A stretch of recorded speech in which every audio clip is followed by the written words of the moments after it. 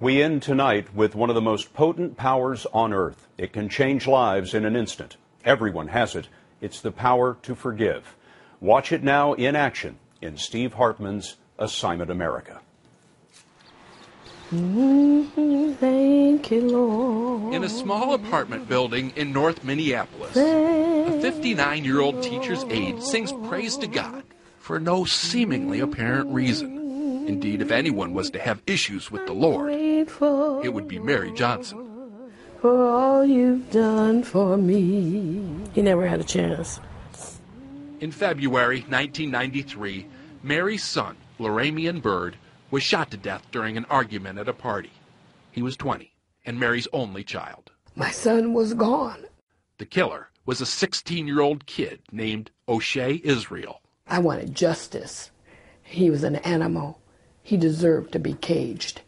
And he was.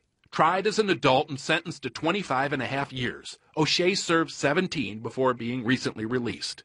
He now lives back in the old neighborhood, close to Mary.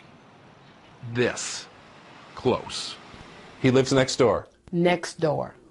How a convicted murderer ended up living a door jam away from his victim's mother is a story not of horrible misfortune, as you might expect, but of remarkable mercy.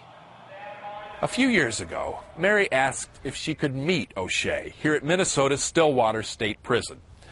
As a devout Christian, she felt compelled to see if there was some way, if somehow she could forgive her son's killer. What'd she say?